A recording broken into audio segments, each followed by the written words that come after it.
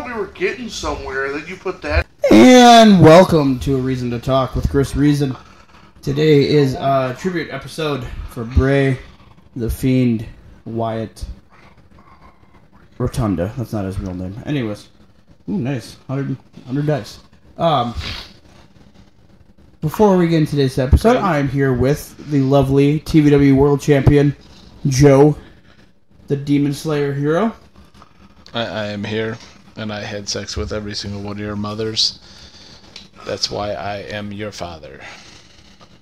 And I'm here with Cabbage, Rodney, I'm here with Rodney Bajangas Cabbage, injured Archangel Hawkins.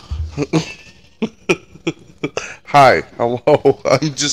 I'm flabbergasted. So You're flabbergasted? I am actually. I think he just said he's flabby. Oh, I can see that too.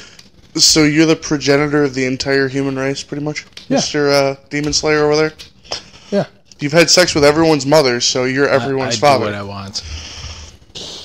No, just everyone on the podcast that's listening to the podcast. I was going to the say, entire world doesn't listen to this podcast. You owe me a lot of birthday gifts. They did.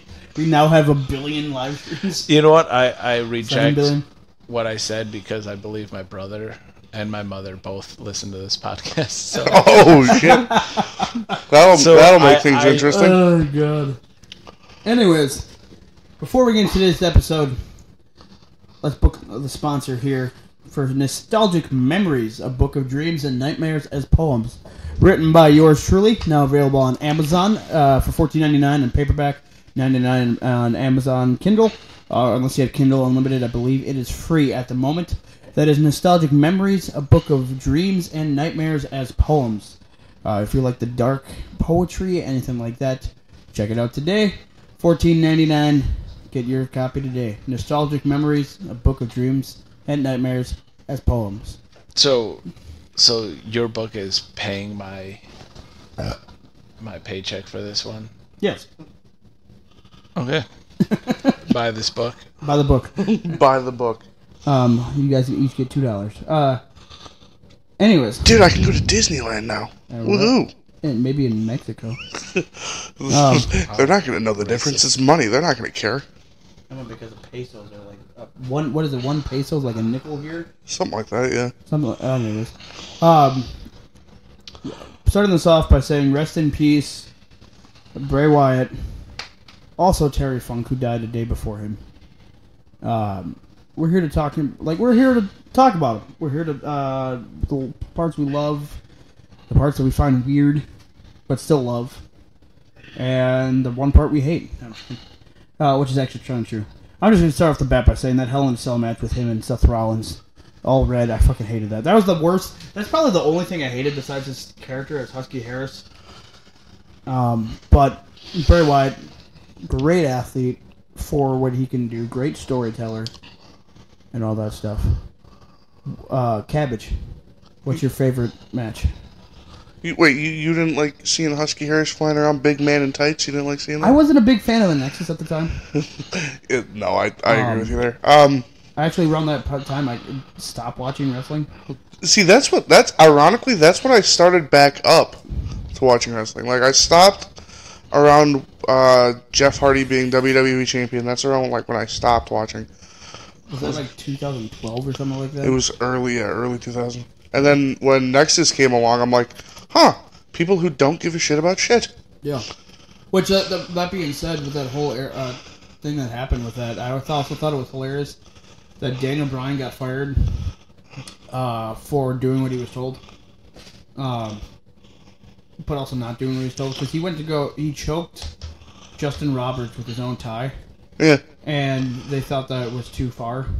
Even though they were told to do whatever they want and go destroy the arena, like you're there to destroy the place. Yeah, they were literally told to just wreak havoc, but he touched one. Like, they were throwing the camera equipment around, they were throwing the cameramen around. They literally thought that was the bad thing, was the worst thing of that. Because didn't they beat the shit out of, like, some of the people, too? Yeah, it was, Cena was out there. No, I'm talking about, like, didn't they beat up some of the cameramen and shit, too? Yeah, they like, beat up everybody. They beat up the ref, they kicked the crap out of the cameraman. They did whatever. But heaven forbid Justin Roberts get a little too out of breath. It wasn't because of him either. It was literally they thought that was just bad. I call babies. I call bullshit. And then they pushed the story later on to where when they fought the Nexus, they brought Daniel Bryan back. Which, ironically, I watched that when I first saw that, and I'm like, who is that again? The American Dragon. First time in a long time that WWE actually surprised me was when they brought Daniel Bryan back for the Survivor Series team, because it was supposed to be the Miz. They made it out to be that it was the Miz that was going to be on that team. Yeah, and they didn't do it. Wasn't it change? Wasn't it because the Miz had a bitch fit about something or something? No, it's because the Miz... or didn't he have a match or something? Miz was like, well, I could do it. And then they were like, no, we got Daniel Bryan. We got a better person in mind. And it started the feud between Daniel Bryan and the Miz. Ever since. Like that's like where they started like freaking out at each other on that talking smack or whatever. Yeah. Where he's like, if you want to go wrestle in the Indies, go wrestle in the Indies. What do you do? He went to wrestle in the Indies. But back to Bray. What was your favorite match? It was an episode of Raw, and like I know I've talked to you about this ad nauseum, but it was an episode of Monday Night Raw. It was Bray Wyatt teaming up with Roman Reigns to fight. I think Sheamus was one of the people, and it was one other person. And the way they ended the match was it was so synchronized and so choreographed so beautifully that Bray Wyatt hit Sister Abigail in the opposing corner. And as soon as he hit the move, he went for the pin. He signaled, Roman Reigns and the other, whoever it was, they did the traditional, go in the ring and stop the pin. And he signaled to Roman Reigns to hit the spear. And he just, pointed, he basically, triggered it. And Roman Reigns just went, boom. Yeah, right after the Sister Abigail, I remember that. And Bray Wyatt's just hit him. He hits him, they win the match, and it was just he timed that so perfectly for Roman to go for the spear. Sure. And I'm like, that's pretty cool because he wasn't even looking. He just goes. Ooh. Yeah, he was facing I think one of the he was just looking off, and he's just toosh, and it was beautiful. Yeah. I'm definitely gonna have to say that mine was the I forgot what I had now. I did love the him against Cena and the whole WrestleMania with the Firefly Funhouse. That was probably my favorite of his. I love that work in that. Made him creepy, made the Fiend creepy, made scenarios that you never thought you'd see, like the Cena in the NWO and shit like that. And I just thought that worked. Or even bringing back the old tights that he wore. That was funny. With the current hair, that was fucking weird. I thought it looked funny as hell. Well, Cena's fucking weird anyways right now with his hairstyle and then the balding. I was going to say, that's because he's going bald, man. You can see it in the back of his head. Yeah. It's kind of sad. Not really. It's called we're getting fucking old. Yeah. Dude, I am 27. You leave me the fuck alone. Dude, you are older than my ass. Right, I'm 27 and I already got grays. Yeah, and your butthole. You're welcome. That made no sense. I'm sorry. I take that one back. This conversation. But yeah, I love that. Got the whole world in his hands with that around the time when he was doing that too. That was great. And the whole crowd singing it. That was awesome. Mm-hmm. Joe, what was yours? Mine is the Hell in the Cell match with Roman Reigns. Apparently, we all just like Bray Wyatt going against the biggest names. The biggest names. But yeah, that's 2/3 of the Shield. I mentioned Seth Rollins before. Okay. I didn't say I liked it, but but anyways, did he ever compete against Dean Ambrose in a pay-per-view singles match? I'm sure he probably had to have. Yeah. We haven't. I can't think of anything off the top of my head. I can't. If he did, all I can think of is just weekly programs, not any pay-per-view matches. Wait, was it? Didn't the Wyatt family fight the Shield? Yeah, the Wyatt family had a feud with Shield. Yeah, because they did like a table TLC something. I could have swore, unless that was somebody else. No, man, no. Actually, I don't know if they did go against the Shield. But I know there was an episode of Raw where they had I think they started the rivalry. yeah. Because there was a big promo. It was like the opening of the episode. It was a gigantic promo with the Wyatt family and the Shield, and they were just going the standard back and forth. Yeah. But you said Hell in a Cell? The Hell in a Cell where it was Bray Wyatt against Roman Reigns. It's the first time I saw a Roman Reigns match, and I was like, wow, he's actually really good.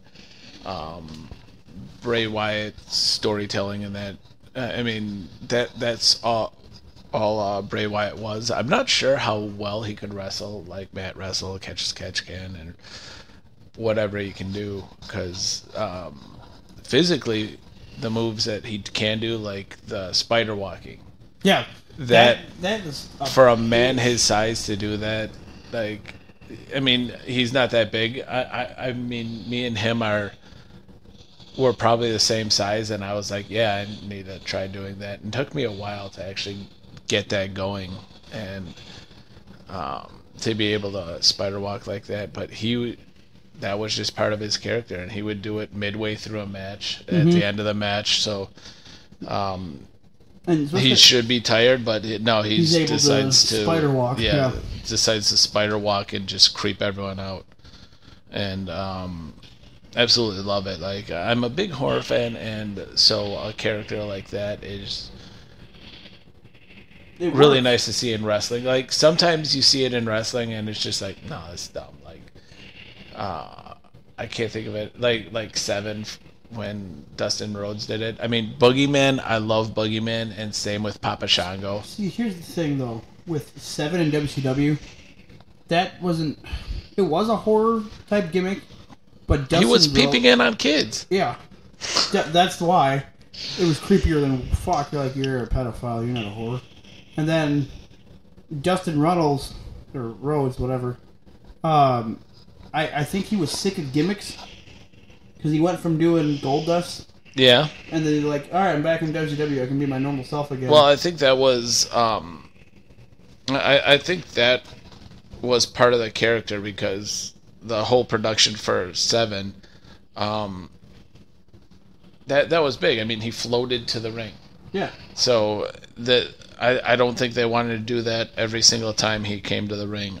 Honestly, I don't know. I don't know what happened with Seven. He wasn't. Yeah. Yeah. Wasn't he known as what was his name in TNA? Black Rain? African American Rain? Yeah, no, something like that. It was like a silver and black version of Goldust.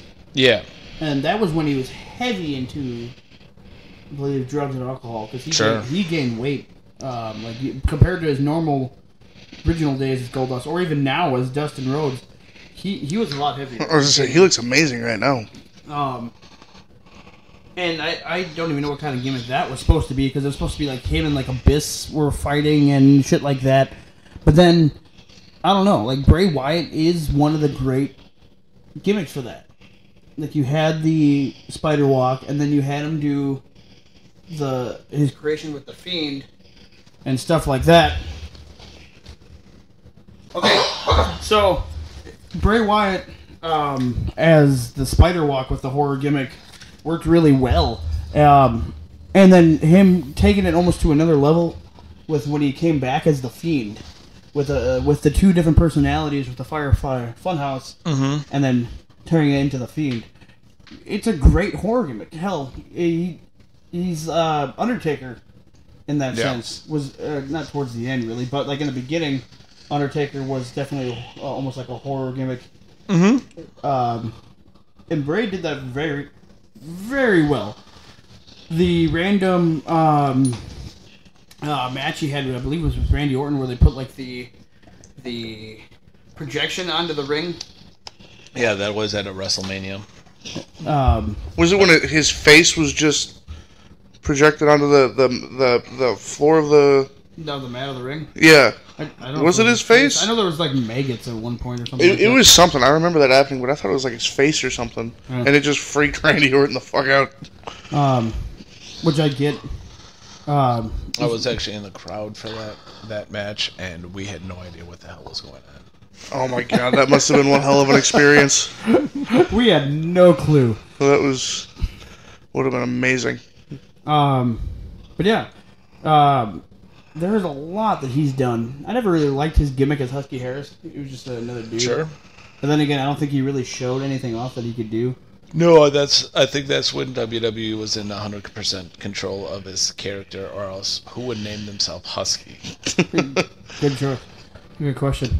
Sounds like you're naming yourself after your dog. I was about to say that. Like, fuck it. I'll be my dog. Is it bad, though, that I don't know why, but the Sister Abigail maneuver itself, the whole spider walk into it. Oh, like the setup for it? Yeah, I don't know why, but I always thought it was creepier before he became the Fiend when he did it. Oh, 100%. For some reason, like, the mask made it creepy, but, like, before the Fiend, when it was just the Wyatt family, when he did it then, it was so much freakier. 100%. Because you also had the fact that it was newer. Oh, yeah. You expected him to do that as the Fiend. And you didn't think it was going to be scary because, one, you're like, he does this all the time. That move, I can't remember the name of the move without the gimmick name of Sister Abigail. Because I have no Jay idea. Caucasian, Jay White, does it too, and I think they named it after his nickname, the Switchblade. I don't even remember. Yes, I believe that's what it's called. He does it, and then someone else does it. Do you remember the actual name of that move, though? No. I was thinking STO, but that's the other direction. It's almost like a flatliner, or like a spinning flatliner. But, like, Bray's is, to this day, and probably will be for a long-ass time, the best version of it that I've seen someone do it. Yeah. The whole way he spins, gets the person to go with him in the motion, fucking fantastic. The Sister Abigail part of it, where he does the spider walk, even puts it over even more, like, you're fucking done. Yeah. Like, you see finishers nowadays, you're like, yeah, cool. So what, John Cena hit the AA. Mm-hmm. But then again, you've seen that for how many fucking years, too. But you know when certain people hit certain moves, like, especially with that, you never really saw many people. Yeah, it's more of it really is a protected move. Yeah. I mean, I can't remember anybody really kicking out of Right. that move. That being said, when they had him do the Mandible Claw, it was a hell of a lot different than the Mankind version. Mankind almost just looked like he just put his hand in your hem off. Yeah. Didn't even try, like, pulling on, like, your jaw or what. But Mankind did squeal with it. Yes, which kind of helped. Yeah. Oh, like, actually more than kind He of. was trying to be a creepy dentist. Let me see what's going on in your teeth now. Yeah, he's trying to be Kane's gimmick before Kane. And before Diesel 2 or Fake Diesel. Do you know who originated that move? The Mandible Claw? The Mandible Claw. No. Sam Shepard. He was... have you guys ever seen the movie The Fugitive? Yes. He was the movie that... He was the guy that movie was based off of. He got cleared of... not because he didn't kill his wife, but he got cleared of that, and then he became a professional wrestler. And his gimmick was a psychotic killer because everybody assumed he did it. Yeah. And then he used his finisher was a Mandible Claw. Might as well make something good out of it if people think you're a psychopath. Exactly. No, is that like... I'm assuming, was it like the Mankind version? Yeah. Okay. That makes more sense then. But, like, the squeal helped him put his arm there, but then, like, the way Bray did it, where he pushed you to the ground. Yeah. And like, kind of with the force to make it look better. Yeah. The only thing I thought was weird was making it a pin and sometimes and not like a submission or like a knockout. Which I get, because it's like some of those submissions where you're like, oh, the person passed out, he's not getting back up. Yeah. So turning it into a pin, I mean, it's nice. It makes sense. With the knockout part, yeah. Or the pass out part, which that part makes sense. But I thought it was different. And but he did a very fucking good job at it. Yeah, he absolutely did. In my opinion, though, did he need that move? No. No. Sister Abigail worked. But I think that's more of a way to separate himself from the different gimmick, From the Fiend, from Bray Wyatt? Yeah. I get that. And then there was also one thing for that is that his senton, his running senton, one of the best, or even the best. I've seen like Chris Hero does it. Mm-hmm. His ain't bad. Akira Tozawa, for him being a smaller person and doing like the whole full force of like jumping straight up in the air to do it, or even the diving senton that he does. Samoa Joe does that too. Yes, he does a good one. Yeah, he does it really well. I mean, it really doesn't. It really. Don't even know. He could get height. I'll say that much. Yeah, but he got height. Jump, though. He like just leaps into it almost. I know. What I wanted to say was his moveset wasn't as extensive as like a Daniel Bryan or a Kurt Angle, or like a technical wrestler almost. But what he did very well. Yeah, he was a great fucking storyteller, and he used it. Yeah. Nobody ever said the whole 5 moves of doom stuff with him because of that.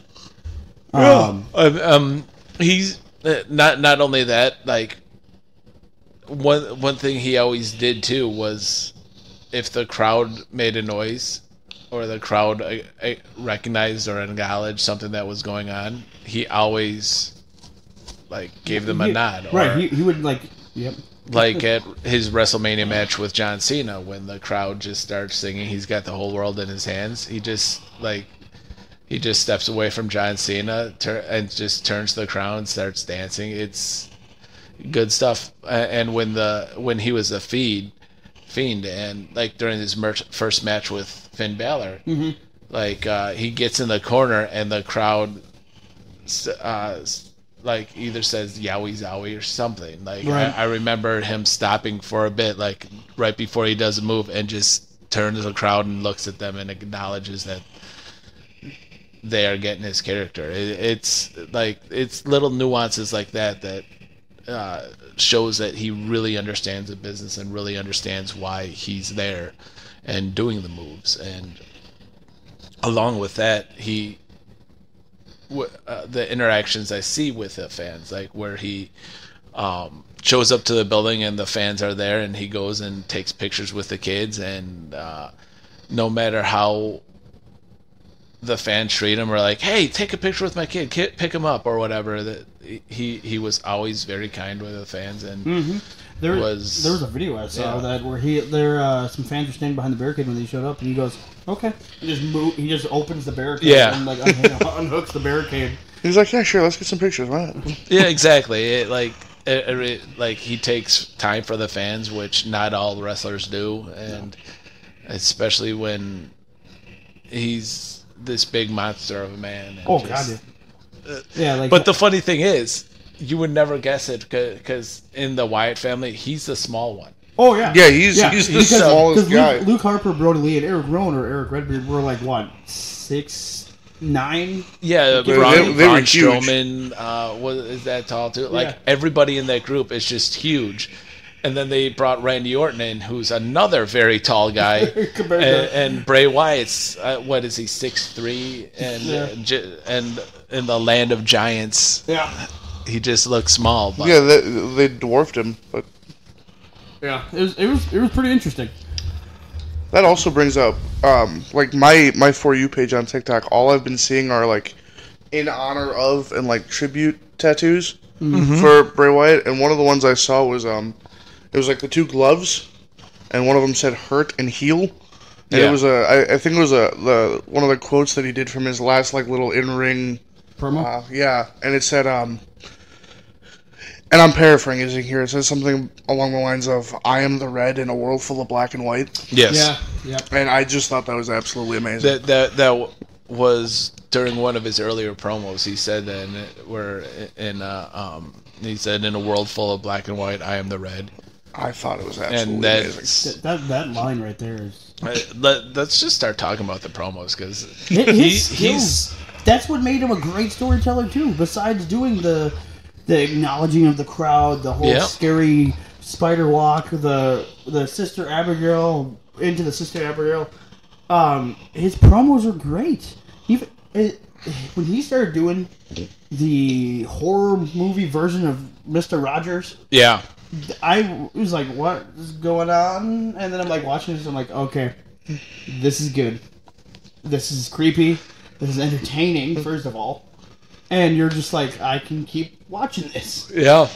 When he started doing that, I remember my brother calls me, and it's just like, dude, you need to see this. You need to watch these promos that Bray Wyatt's doing. And at that time, I was working way too much.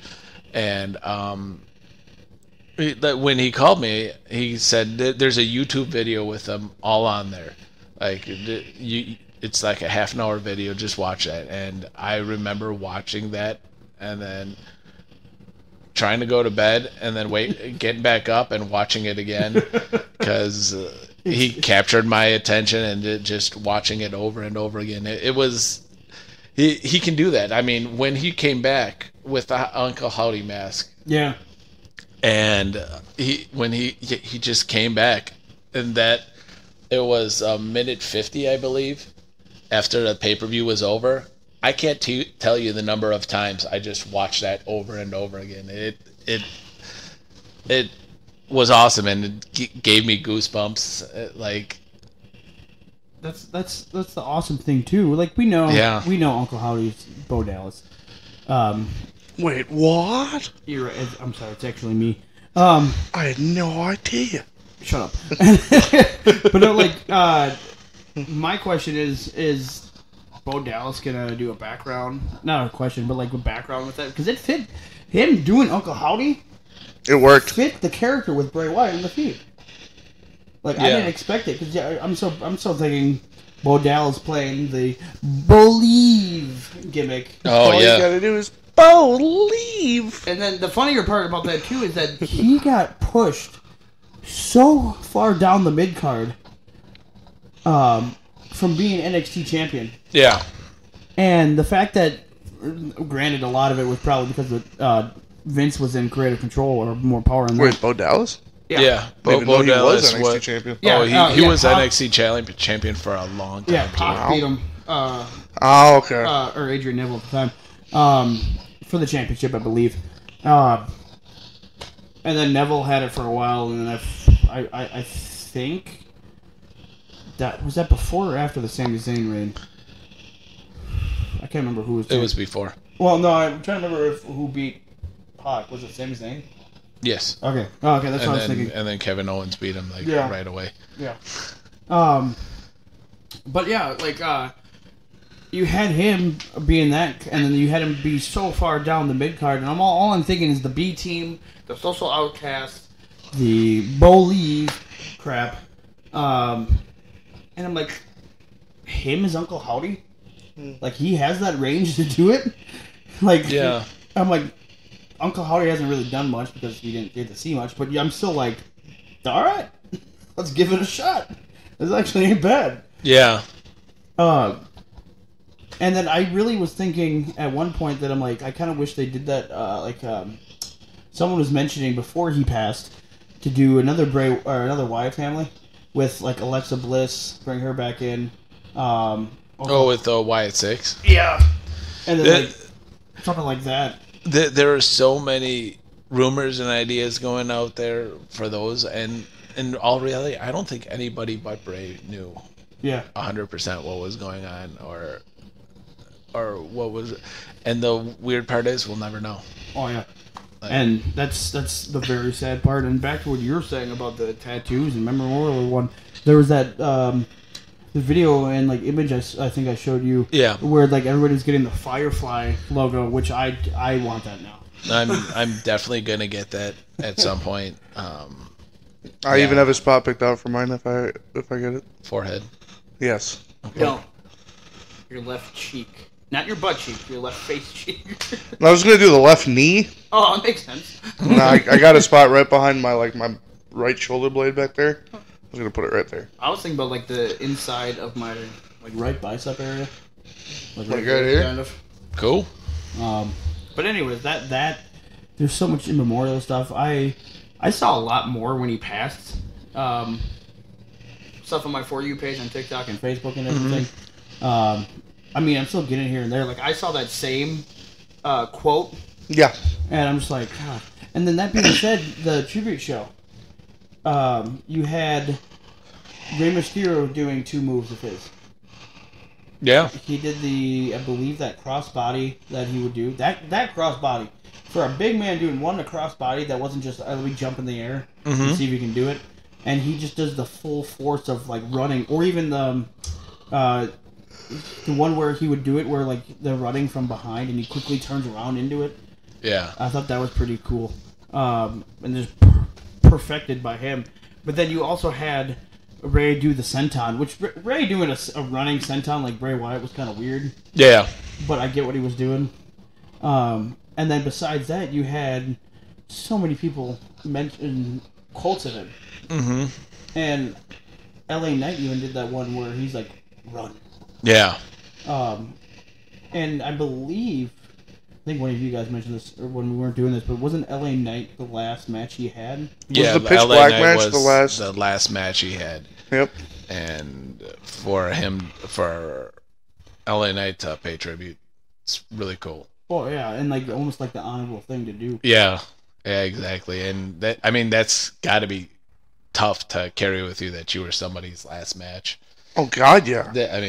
That's gonna live in the back of your head forever. Who was it too that said like I can't even think of Eddie Guerrero's. Two people he's had 2 people's last match. Like, it's memorable. And yeah, I know that's like really struggling too because that's like I gotta look this up, but like who's the other one I'm thinking? Last matches with.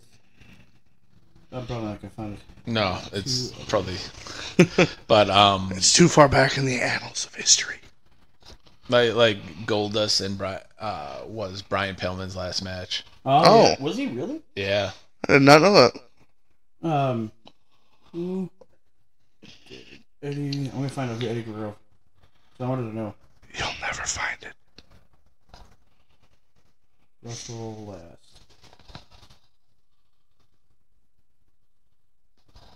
Oh, I forgot about that. So Ken Anderson. Oh yeah, Ken Anderson. Yeah. Fought Eddie Guerrero last. I don't remember who Owen Hart was gonna fight when he passed.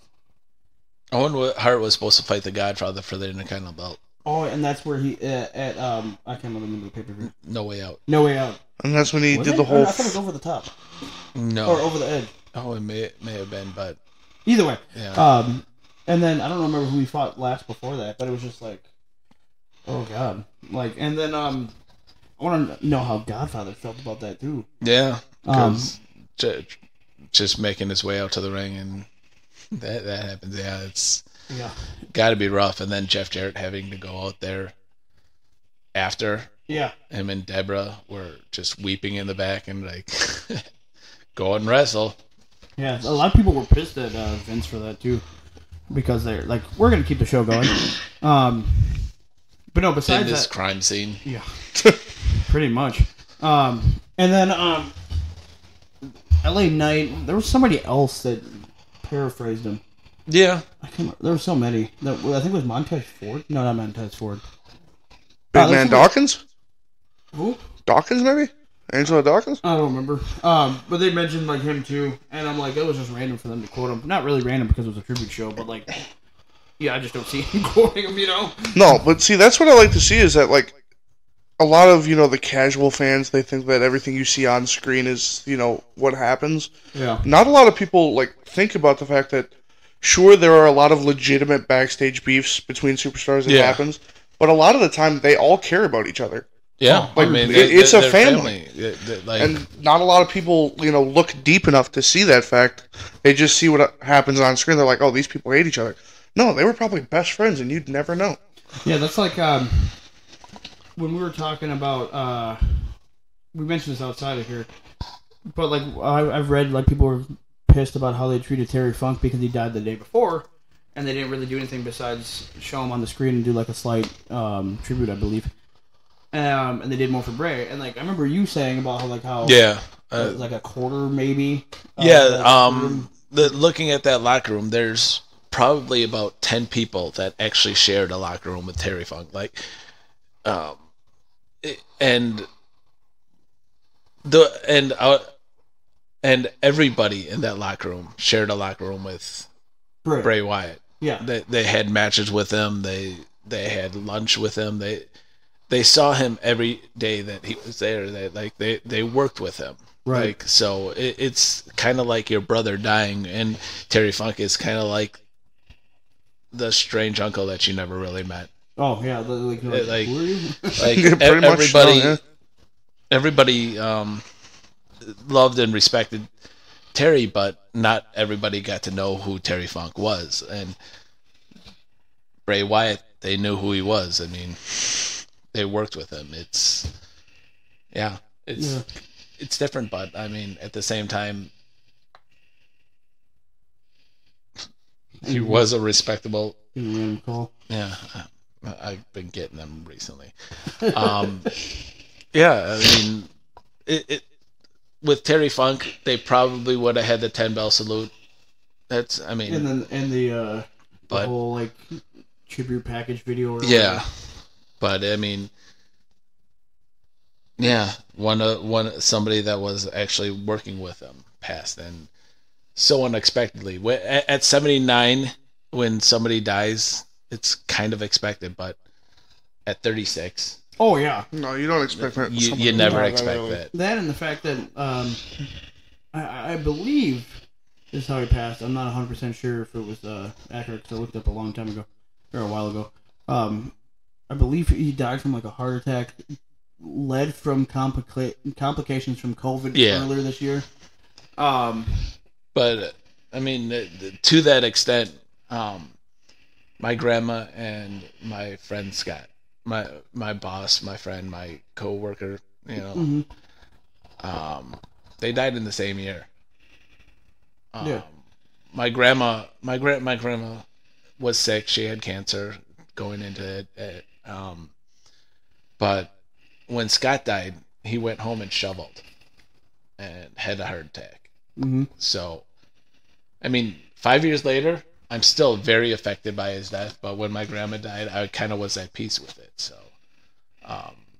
it's I probably like the same way with Terry Funk and right. I feel like with that sense too, you down the line, no offense, but you knew your grandma was dying. Yeah. Oh, absolutely. And then like it just happened. Yeah. Yeah. That is the thing with Bray because like he had COVID the beginning of the year. Yeah, and then we saw him a couple times already, and he was fine.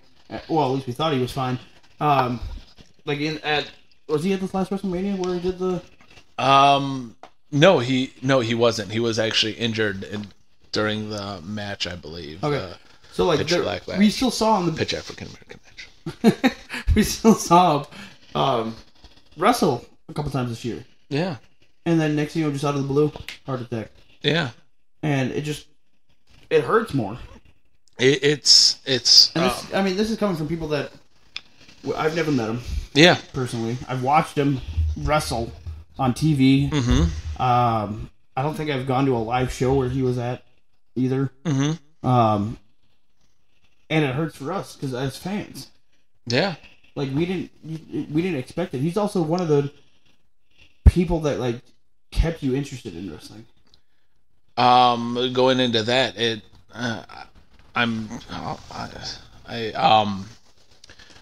I was out of wrestling, and I think after Kurt Angle left WWE, I kind of lost interest in it for a long time. I got married in 2007. I was gonna say that was probably around 2006, 2007 that he left. I moved to Arizona. I had so much real life stuff going on that I kind of fell away from wrestling, and at that point I didn't miss it. Right. I would watch indie wrestling. I'd watch the Ring of Honors. I would watch whatever and catch an episode every once in a while, and never really caught my interest. One day I was sitting around with my old roommate Marion, and we were just flipping through channels, and we flipped through the channel, and we saw Bray Wyatt doing a promo, and I was just like, well, let's watch this for a second. And during that time, he was talking to the crowd about a teacher that he had that basically teared him down, and that resonated with me. And because I had a teacher that held me in from recess and basically told me that I wasn't going to make it anywhere in life. She used that word to a 8-year-old kid. Which, by the way, sorry to interrupt, but what kind of a teacher does that to you? Yeah. It's, like, you're supposed to be helping them, trying to guide them, and you're just like, you're not going to make it. Yeah, and it's, I mean, it to me, it's really, really shitty. And oh yeah, like for a 3rd grade teacher to say that. My brother teaches 4th grade, and every time I went in to go visit that classroom, I just imagined myself looking at one of those kids and being like, "You're not going to do anything with your life," and couldn't do that. No, like the kid could anger me, and it still to destroy him, because like you're telling an 8-year-old he's not going to make it anywhere. How? And that's somebody with an authority telling you that. That also being said, like it's insane. With you getting that yourself happening to you. Yeah. I feel like even if you tried to, you couldn't, because like you've been there. Yeah. And then like you couldn't think that. I couldn't think that. That hasn't happened to me like that. But like I definitely could not be like, okay, all right. Even to this day, I think I have lots of confidence issues. Yeah. Like I really do, and I mean I think a lot of it has to do with that moment in my life with that when that happened. But let's get back to Bray Wyatt. Well, you can talk about this some other point. But Bray Wyatt, during that interview, he said he talked back to his teacher, and like, and at that moment, it's like, wow, I like this. And then the crowd went from hating him to cheering him by the end of that promo. Yeah. And for somebody to be able to do that, it's really cool. And that actually brought me back to watching wrestling. Like, I had no interest in watching wrestling until I saw Bray Wyatt, and I was like, wow, this is what it's like. And it was Bray Wyatt really that was like that. But I would tune in all the time to watch this. I would watch his matches and see the evolution into the Wyatt family, and watch the New Day. I got to see other things, right? Because Bray Wyatt brought me back. Yeah, that's like for me, I stopped watching wrestling around 2012, give or take, and because of that, I ended up probably what Bray helped me get back. Yeah. But what isn't gonna sound funny, what got me back into watching wrestling was deathmatch wrestling, and I'm like, all right, this shit's ridiculous. Yeah. Let's see how far it can go. And then I chimed in, and I'm like, you know what? I've been watching this. It's got me back into watching wrestling. Let me check out WWE again. Bray definitely kept me in there. Him and the entire Wyatt family, because I was a huge fan of Luke Harper or Brody Lee. Mm-hmm. And seeing him in there, and I'm like, wait a minute, this guy's fucking familiar. Like, I've seen his shit in CZW / Ring of Honor and Chikara. Yeah. And I'm just like, okay. It's like, hey, I know you. It's just like that, and it helped too.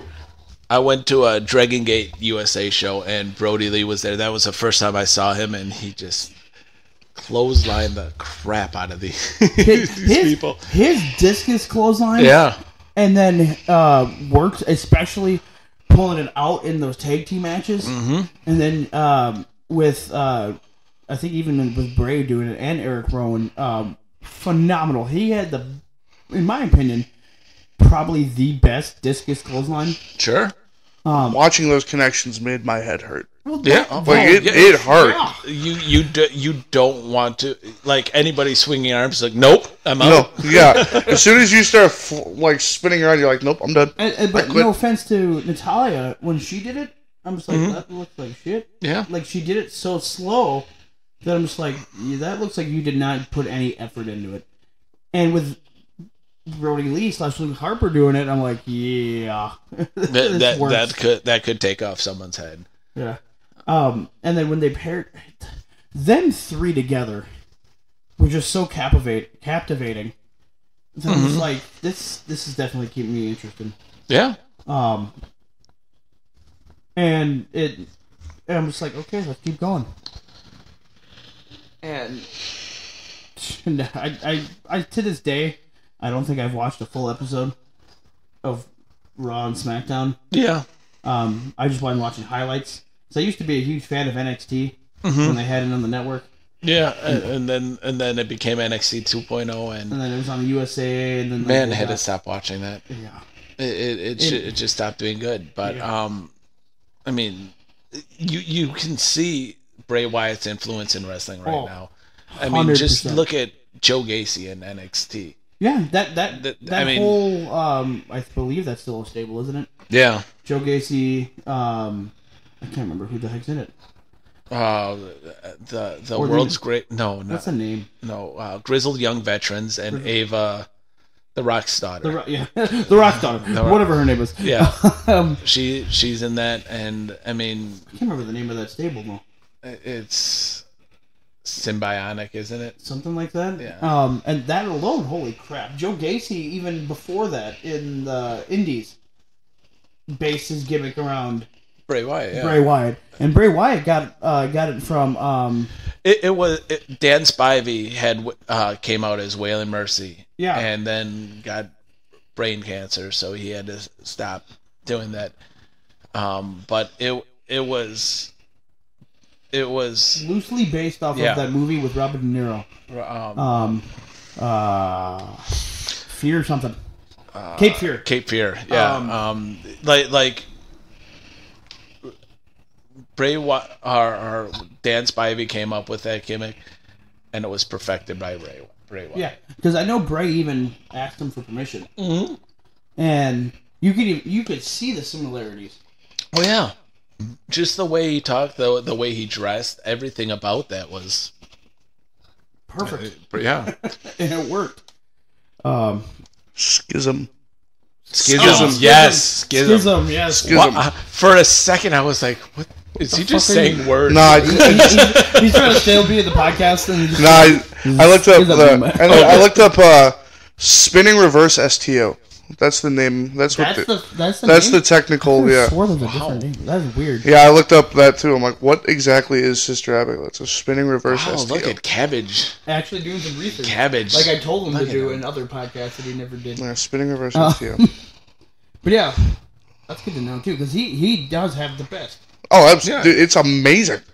I would not want to be on the receiving end. But his character, like, that's why I didn't think at first with him doing the Fiend and Firefly Funhouse. I was so used to the whole Waylon Mercy style here that I'm just like, this is gonna. Nope, never mind. Oh God! I will say one of my favorite things was when they when they would do their entrance as the Wyatt family, you'd see them on the screen and it'd be blacked out, and they'd say, we're here, whatever city, we're here, and then he'd blow the lantern blow it out, but walk out with the lantern on. Yeah, never understood that. I'm thinking it was magic. It's magic. Nigel McGuinness was with the company for a while. Yeah. No, dude, it's voodoo, man. They live in the swamp. It's some voodoo mumbo jumbo. So, yeah, I mean, just that, the ambience that would come in there, like, just watching that, and then everyone with their lights on. Yeah, the fireflies. I would literally get chills just watching that. It was amazing. That gave me also reminiscence of family reunions. Yes, I knew it. The Undertaker. Yeah, he had the dark entrance. He had the slow, and then stoic walk. Doing it whenever it got dark, and where they did those like surprise returns, and they turned the lights off like the Sabu. So pretty much everybody in ECW when they made a surprise return. Like with The Rock when he returned to host WrestleMania too. They did the same thing. With the lightning, yeah. Yeah, they killed the entire arena. See that, but it fit his gimmick. Not just fans just doing it when it's dark. It fit the gimmick. Yeah, absolutely. No, yeah, that was part of what made it all a tantalizing experience. Yeah, and just even them walking down to the music that they walked at, like that was perfect music. Just Like just the chilling, slow. Yeah. I don't even know what the fuck you would call that. Swamp music. last night, I was just sitting in bed watching videos of his entrances, and so, like his spookiest moments. They had that on on Peacock for a while, for the week after his death, and there was a lot of it was just him being Bray Wyatt. Oh yeah. Like him walking to the ring, him. Or the kids going around the cage and singing to John Cena. God. And then that one part where where they did that, and then Cena goes to open the cage, and the one kid's like standing in front of him, and it has the whole world. It's like the deep like edited voice. That was straight up Poltergeist vibes for me. I'm like, absolutely. oh my god. That was great. And then I just love the fans singing that too. Yeah, I mean, cheap it to him. And then I believe I showed you and Cabbage that video where Fozzy was doing a concert, and they just the crowd started singing. And then like just do it. Yes, that was amazing. Yeah. I don't even think Jericho. Did Jericho ever work with Bray? I don't even know. I want to say maybe. They were in the same company for a bit. I don't remember them working a few matches or anything together. They definitely could have, because when Jericho was in WWE, anytime somebody interested him, like he would do it. He would do it. Like he'd push for it hard. The guy from Chicago that he wanted to work with. Yeah. He actually came out of retirement to work with that guy. You mean CM Punk? I'm not saying his name. Okay. I don't know why, but I really thought you meant somebody else. Just like I won't say my third grade teacher's name because I won't give that demon credit. Joe Schmo. I won't from Chicago. I won't. Phil. Yeah. Phil from Chicago. But because you're not supposed to say the demon's name because that gives them more power. Oh yeah. And I don't want to give them that power. So like I know if somebody interested Jericho at all, he would want to work with him. So. Yeah. And then I know Bray worked with a lot of people. I was at first confused with the Alexa Bliss part. Yeah, but it didn't end up perfect. Yeah, I thought they were going to pull it off where she was Sister Abigail. That's what everyone I think was expecting, because you'd see the silhouette in the vignettes. You'd see the silhouette in the chair, and then it was rocking back and forth. Thing over his head. Yeah, yeah. I always thought maybe they'd find a way to. The original Sister Abigail was supposed to be Evilise from Oh, I know what you're talking about. And then because she was in Tough Enough. Yeah, and that was around that time. And then after Tough Enough, she was on Indies, and then Lucha Underground. She was still working with WWE and in developmental, and they were gonna have her, and then somebody was like, "Hey, make it Summer Rae." Because for some reason that's a good idea. Yeah, because that's a great idea. I mean, she's. By the way, have you seen Summer Rae recently? Yeah, she saw it. Red hair. Woo! I didn't think that she'd look better with red hair, but it makes a great difference. You're also kind of used to seeing her as a blonde. Yeah, absolutely. She just looks like a generic blonde, but as a redhead, man. She also that also reminded me of when she that pairing her with Bray wouldn't make sense, but then again, neither did her with Fandango. But nobody with it's Fandango like made they're sense. like you're a woman with Let's her. Dance. With her, they're hey, let's give him the worst gimmick. Something that is just terrible. We're gonna make you a dancer. We're gonna make you a coach, right, or whatever she is. Sister Abigail, Summer Rae, makes no sense. But oh God, no. But I'm glad they ended up going with her just being a mystical figure, or else a great one would have been Katrina from Lucha Underground. The ghost of the arena. Oh yeah, because Katrina was played by. She was in WWE as Maxine. Maxine, yeah. During the NXT when it was a reality show, type crap, and then she is the sister of Melina Perez. Really? Yeah. I didn't know that. I was looking her up one time on what I saw on Lucha Underground. Is it because she had those leaks? I gotta look those up now. But no, I was confused because I'm like, she looks familiar as hell. Yeah. Like, I know I've seen her, and then I'm like, all right, she's Melina's sister. Wow, I didn't know that. Yeah. But like, Interesting. I was like, that would have been good too if they got Maxine, but I don't even think Maxine's in the wrestling business anymore. Or if she is, it's nothing notable that we can think of. But she was great for Lucha Underground too. Yeah, she was amazing. But we're not talking about Maxine. Yeah, we'll talk about Lucha Underground later. All right, I think we could probably do a podcast on that too. Oh, absolutely. But anyways, God, that match I watched. Oh. Anyways, with Bray, there's so much shit. He's definitely if they don't put him in the Hall of Fame, I mean, granted, it is WWE Hall of Fame. They're stupid and they put random ass people that don't make sense in it. Snoop Dogg's in there. They needed somebody for the celebrity wing because he's the third cousin of Sasha Banks. Let's talk about. Oh, shut up! They have all these people, like they have Stacy Kleber and the Bella twins in there. Miss Elizabeth and Victoria aren't in the Hall of Fame. Why is that? Wait. Mickey Really? James is not in the Hall of Fame. Why is that? I feel like, though, there is, for quite some time, they did not put the Freebirds in there, and Michael Hayes was always bitching about it, and then he was getting shit about it.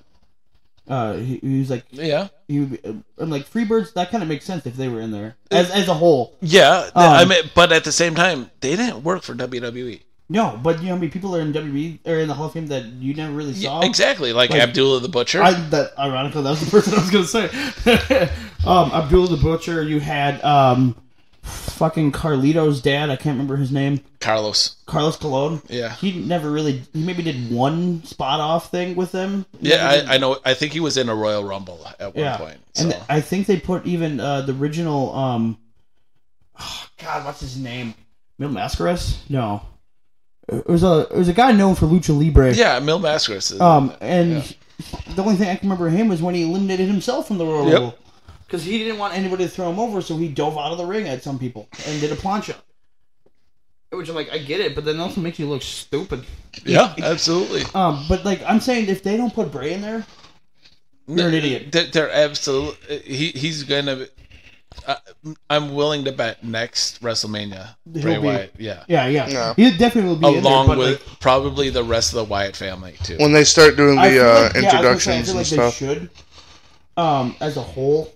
But I think Bray's gonna go first, and then eventually the Wyatt family's gonna go in. Yeah. You think it'll start out as an individual, and then later on it'll be. That being said, do you think they're gonna do like the double thing? Because they had Ric Flair in there twice, because Ric Flair is himself and then part of... the Four Horsemen, yeah. Yeah, absolutely. But with Brody Lee. Oh. Yeah. I don't think they'll put Brody Lee in there by himself. That's what I was going to think, because I'm like, I wonder if they're going to do that. Yeah. But that also being said, there's a lot of people that refuse to be put in the WWE Hall of Fame, and then they're like, you know what? All right. You've asked me for a long period of time. Sure. Yeah, I believe it. I forgot who had said that they didn't want to be in it for like the long ass time. Me. Owen Hart. Shut the. That's his wife. His wife's the worst. I've read so much shit about that, and we'll talk about that later. But like, I was watching one of the what the fuck is on Vice? What's the name of the show? Dark Side of the Ring. Yeah. And she mentioned something about that in there, where it's like, I will never. They ask me all the time. I will never put him in there. Yeah. Another fucking podcast episode. But yeah, and he should be 100%. I feel like he should be. What's that? The big name that they do. Yeah. Normally? Yeah. Where Rey Mysterio is that this year. Random as hell because he's still wrestling. Yeah. I hate that. Like, Ric Flair made sense. Shawn Michaels made sense. Undertaker made sense. Which Undertaker, in my opinion, should have been 4 years ago. Edge made sense. But now he's back. But now he's back. Because he retired. He's gone. He left again. Is Christian in there, too? Hall of Fame? No, I don't think so. No. For some reason, I thought Christian was in there. Or as a Edge and Christian or something. He did an introductory thing for Edge. That's probably what I'm thinking of. Yeah, he inducted him like the first time. But Bray is definitely going to be the number one, the big name for the Hall of Fame.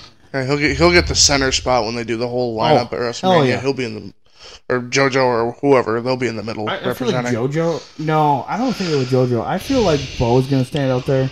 I can see Bo or Braun. I could see Braun doing it. I can see Braun doing it. I feel like even if they didn't get Braun to do it, Yeah. they should get Bo. They should get Mike Rotunda. Normally they. I was gonna say, isn't their dad still alive? Yeah. Yeah, Mike. He was the one that called Triple H. Oh, really? Yeah. Is that how? Triple H literally tweeted it and said, That's how he found out. "Yeah." Okay. And I feel like those would be it. And if they don't do it, they're just fucking morons. That's a definite waste. He's definitely worth Hall of Fame. Yeah. And just because I mentioned it early in this, Bray, we love you, but Terry Funk, rest in peace too. He was a legend of hardcore icon for. He was in his fucking 50s with ECW. Jesus. Can't do a moonsault. But anyways, still can't because he's dead. Jeez, all right. I apologize for that joke. All right, anyways. Thank you for everything, both of you guys. Bray, we love, we miss you. Peace. Wait, hold on. And bacon grease. Can I throw something in here quick? Yeah, go for it. This is just the fact that he was only 36. Just people, this just goes to show any day, any time, your loved ones can. So tell everybody you love. Tell them you love them. Call your mom. Call your parents. Call your kids, family, whatever. Make sure the people you love in your life, they know you love them, because you never know when it can happen. That being said, Thank you, Cabbage. That's very nice. I gotta look this up quick because you saying the 36 part, that also just reminded me. I wanted to remember. I forgot how old Eddie was, and I was just thinking about this. He was 38. I was gonna say he was young too. Yeah, I was trying to remember. But Both younger than me. So, guys, this you're 27. might be my last day. You just fall over. Jesus. Wow, that's not funny. Sorry, guys. Love you. Peace and bacon grease.